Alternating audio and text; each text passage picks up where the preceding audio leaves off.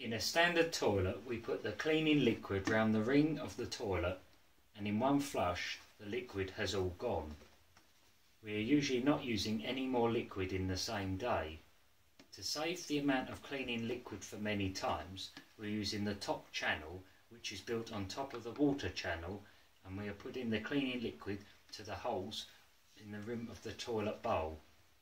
As you can see, the cleaning liquid drips down and we are flushing the toilet.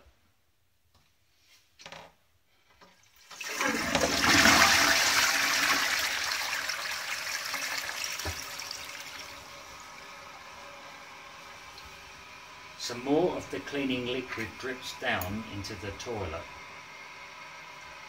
Now I'd like to show you how the ventilation works. I'm going to use some smoke.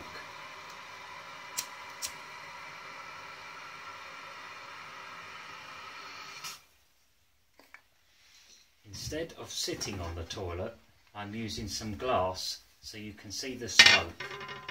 The smoke is an imitation of the smell. Now I am turning on the ventilator with the remote control and the ventilation activates. I hope you can see the movement of the air underneath the glass. So the smoke disappears into the toilet and stays in the soil pipe, meaning it does not let the stench come back up. We can regulate the speed of the ventilator by pressing plus, which increases the speed, or we can press minus to slow down. This remote control remembers the last speed used. To help people who can't hear very well, I have designed a light that flashes every 5 seconds to show it is on.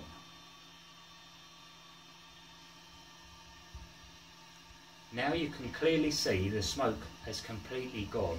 If you forget to turn off the fan, after 30 minutes the remote control will automatically switch the ventilator off, but it is best to remember to turn off the ventilator to save battery life.